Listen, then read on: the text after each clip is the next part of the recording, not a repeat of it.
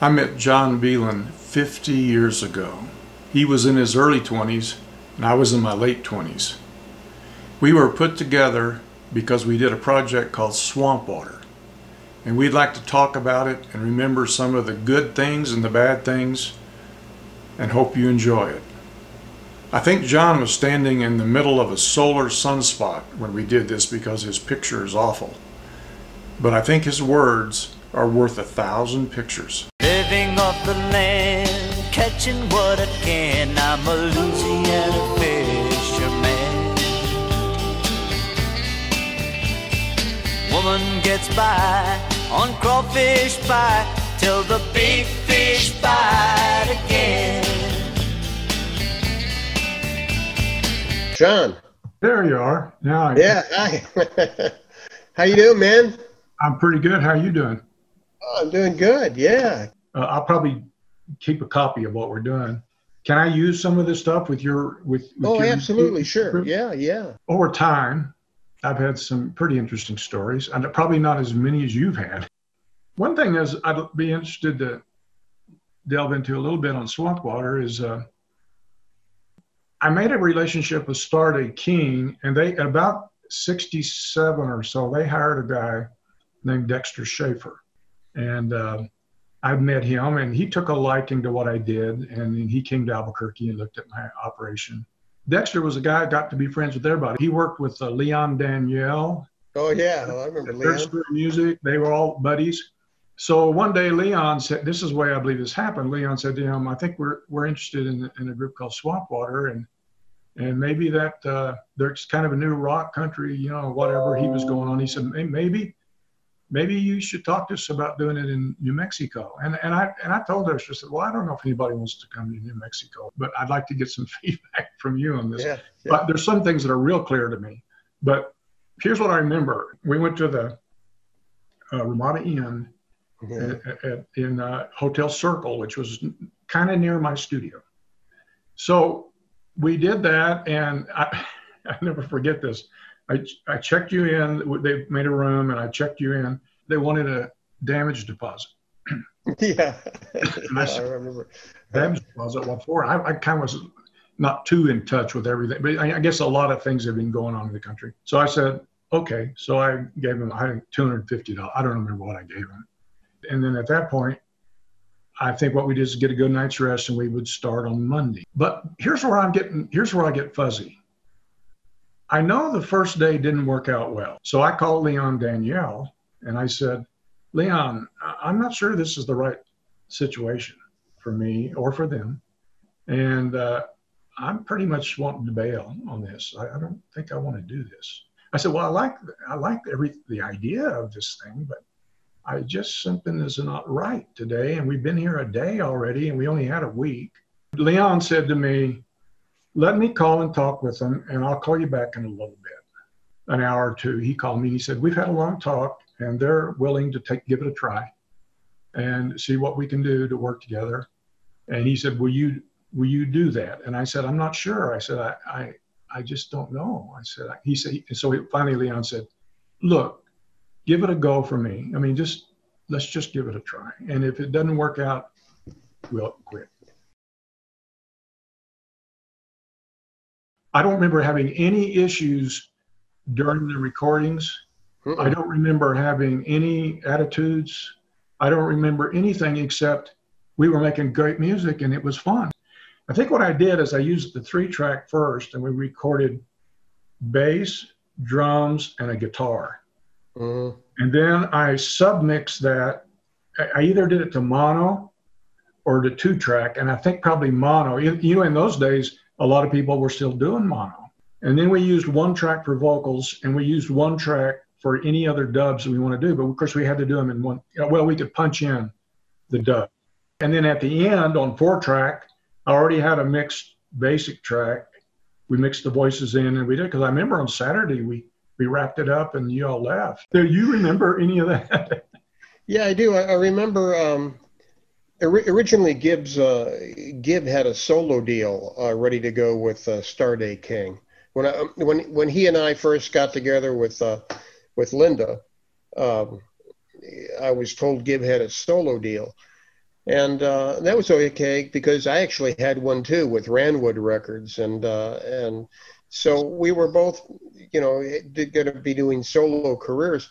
But as rehearsals went on, those first rehearsals with Linda, um, we started sounding really good, and also we sounded different, with Gibbs fiddle and kind of like my kind of guitar.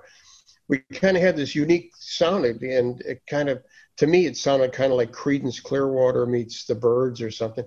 So we talked about it, and we decided that we wanted to change the Gibbs solo deal to be a group, and we would call it Swampwater. And Thad wasn't even with us. I think Thad joined right before we recorded that album with you. And so that was cool. And so we got we were told that we were going to be going down to New Mexico, and I think what it was is that we weren't really thrilled about going all the way to New Mexico to do an album when we had all these recording studios in Hollywood that we could have used, why New Mexico? And then when we got there, I remember we got there and it was pretty desolate. I mean, there wasn't much going on in Albuquerque in 1970. And we had trouble with the hotel guy. The hotel guy gave us some grief about the first day we were there was some kind of ammonia spill or something that happened at the hotel, and I can't remember all of it. I do remember we had a little problem with him when we came into work with you. If I remember, I think we were all a bit confused on what direction are we going to be, because I always felt that we were going to be a rock band. We were going to be like a country rock group, and like Creedence. And I didn't picture us being country really at all, and I think the label and Leon or the label may have felt that it was going to be maybe a country act, but at that time there were no country self-contained bands. So what chance did we have to break into that market? And the funny thing is, Gib and I both were very, very educated in country music. We had for our age, we had a pretty extensive background in it. I had written some country hits, and so had Gib. So the first day we were a little unsure, but I think we all decided that let's just see what happens. Let's don't even look at country or rock. Just play what you got, Yeah. And you allowed us to do that. And I think out of the four of us, I was probably the most vocal, probably in the studio as far as arrangements and doing stuff. Gib was always a little passive, Yeah. He was a great singer, and Thad and Stan were pretty passive too. Thad and I both were pretty assertive, I think. But I felt that once we got going, we kind of hit this niche. And the neat thing about working with you was that you did what good producers should do, and that's to be able to allow the band a little bit of elbow room to do what they do, and see where it goes. And Sure. And once you did that, we did fall into a real groove. I mean, we got one track after the other, Yeah. and it worked out terrific. We never had one disagreement in the studio, and When you started, see, I didn't even know exactly what we would be doing, but one thing is the minute you started, I had spent so much time. I'd go to LA with something slightly country, and they'd say, take it to Nashville. I'd go to Nashville with something that was slightly rock, and they'd say, take it to LA. Yeah, right. Going through that in Albuquerque. And so, but I just liked what you all did. I mean, it was like magic to me. And well, it was pretty unique at the time because, the problem we had were when, the Eagles didn't come around till the Eagles came around in 72, I think, 73. Yeah. But prior to that, everybody else like Poco and the Dirt Band, we all ran into the same problem. Radio wouldn't play us because we were too this or that. And so there really wasn't any groundbreaking group. That was the important thing about the Eagles. When they hit it so big, they really opened the door for everybody, But back then, it was pretty desolate country, I mean, we on stage, we would kill them. I mean, nobody could follow us with Linda on stage. It was just Gib would take out the fiddle and we'd do Big Bayou and the place would go crazy.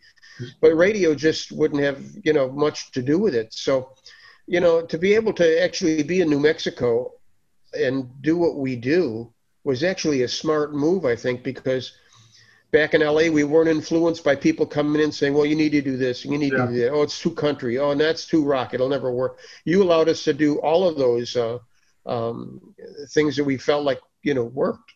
And once I really identify with what people are doing, you know, my job always is, how can I make them do this the best that they can do themselves?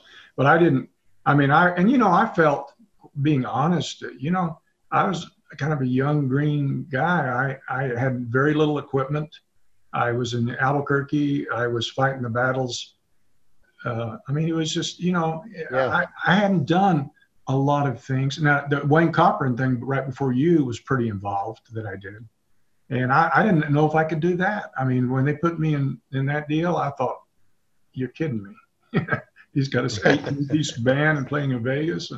But, you know, I did the same thing with them. I liked what they did, and I met his arranger was a great guy, and I worked with him to do what we could do. And so, and of course, the first thing he did was a country song, Life's Little Ups and Downs.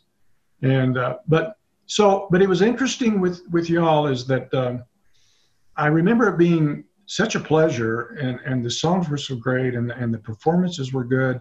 And I just remember this 4 days of getting to Saturday when we kind of mixed it and it was done. And I when I think back to those days, I mean, sometimes I work for 3 weeks on a song and I'm not happy.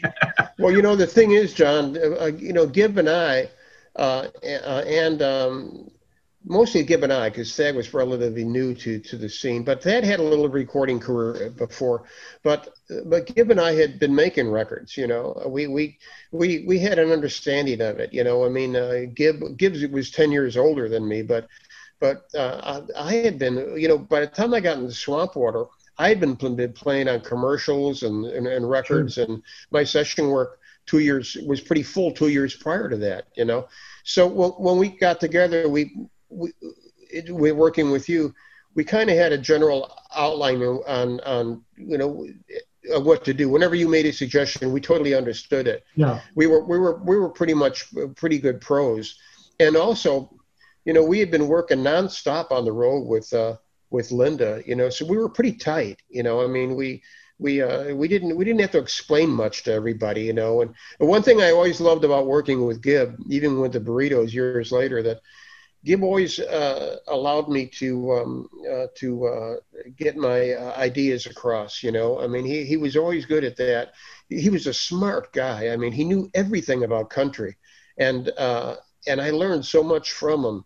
But he back then he was really good at letting me kind of work with Swampwater and taking it to. I didn't want us to be a country act. I thought at that time country to me.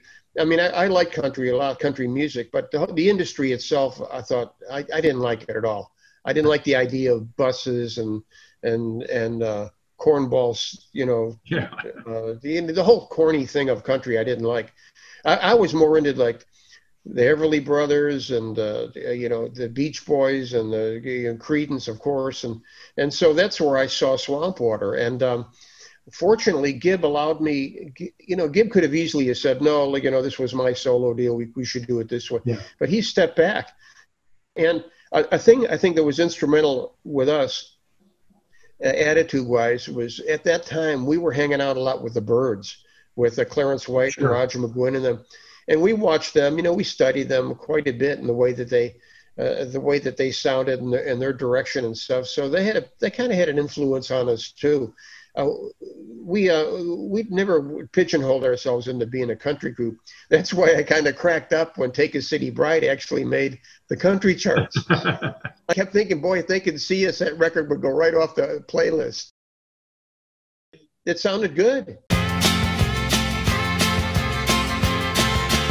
Oh yeah, yeah. Shanty baby, ton maman et ton papa a toujours dit j'étais pas bon. I got a house on stilts and a $5 bill that's sitting on the banks of a muddy, muddy bayou. That's a lot better than the streets of crowded cars, pawn shop friendly neighborhood bars. Oh yeah, you know, the funny thing about Swampwater is that by the time we got to you, we had already played the Grand Ole Opry with Linda. We'd already done the Johnny Cash show. We had already recorded. We already had recorded in Nashville with Earl Scruggs and Johnny Darrell. We went to Earl's house for dinner. I mean, we really cemented some really strong country ties when we were with Linda in 1970. Yeah. The weird thing about it, not looking back, is that after the first album, and I was really happy with that album too. I thought it was great, and I wanted to continue with the, because it made sense to me that, listen, we need the first producer that we had, because, I mean, we're onto something here. Let's don't change it, and Gibb felt the same way too. But we weren't picked up by Starday. And they may have went out of business. We got an offer to join, from Larry Murray, who was a songwriter and he did the Hootenannies at the Troubadour. And he was kind of known in L.A., and him and his partner, Ken Mansfield, who was kind of a fairly known record executive for Capitol, they offered us an album deal with RCA. And but the deal was that Larry was going to produce it. No, I had worked in the studio with Larry before, and I really didn't find him to be that capable of a producer. I had worked with some really top guys before Larry, and sure. It was obvious to me that he was pretty much of a novice. And but I went ahead with it because it was RCA, and we thought, wow, Sure. So we did that second album, and it was talk about trying to pull a molar tooth out of your head. I battled with Larry and Ken throughout the whole album, and we did part of it in Nashville and part of it in L.A. And I was always stopped in my tracks if I had some ideas that I wanted to get across.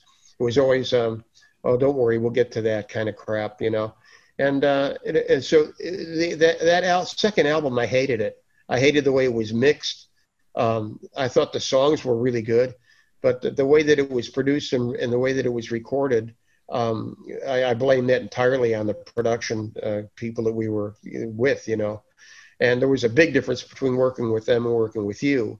Working with them was a very schoolmaster kind of environment, And just because, the problem I had when I was young and doing a lot of sessions and coming up on the scene was I was young. And a lot of times that worked against me. I would have, like, for example, in Swampwater with RCA, I would have the producer pretty much talking down to me like I was like, an 18-year-old kid. Yeah. But I had this whole discography in front of me before I ever got to RCA, But it was real frustrating. And finally, at the end of that album, it had a horrible album cover on it. Just the whole direction was just for crap. I finally quit, and I went with. But at that time, at RCA, we had changed from Linda to Arlo Guthrie, and we were backing him up. Yeah. But I could see Swampwater going nowhere under the conditions that we were under during that RCA album. So it was kind of heartbreaking because I had high hopes for Swampwater. I thought we were unique, and the fans loved it, But finally, I left. And when I heard the RCA album when it came out, it was shit for a lot of reasons. But another reason was it came out on that brand new lacquer that they started using. The real paper thin lacquer that came out in '72. All of a sudden, it went from thick lacquer to this kind of like wavy thin crap. Yeah. And I know that affected the sound, the mastering sound of the album. And the album just didn't sound right, And the mixes, there was stuff on the mixes that were left, mistakes and noises and certain things. So I just thought, this is crazy, I'm not happy doing this at all. So I left, and I think the guys tried to carry on, but they broke up a few months later too. John, I'm midway through my second book, and it's a follow-up to the first. And there's a story. It's the book starts with a little story that sums up what I think the music business is really like. And I was with Mac Davis in 1977, and we were touring all over the country. and we were playing at another one of these fairs. You know, they were all alike. They're all at a fairgrounds with a racetrack, and you're 100 yards from the first row, you know. So anyway, we're doing a sound check, and I look over to the left away in the distance, and I hear this big bang, you know, and I look to the left, and they had just shot out the human cannonball. You know, the guy went flying out in the air, you know, landed in the net. So I went, wow, that's pretty cool. So we finished our sound check, and I'm walking back to the trailer dressing room, you know. Well, as I'm walking to the dressing room, the human cannonball is walking towards me. You know, he just gotten out of the net, and he's coming my way, you know. So we're both walking across this field, and we eventually meet up with each other. And he's got this Evel Knievel suit on, and there's smoke coming from it, and his face is all dark. And I don't know what to say to him, you know. So we pass each other, and the only thing we said was, I looked at him and I said, "Hey, how's it going?" And he looked at me and he said, "Tough crowd." And I said, that's the music business, tough crowd, you know. Thanks for listening to John Beland and I talk about life, health, and other things getting in the way of our music dreams. I've got some more coming with John Beland.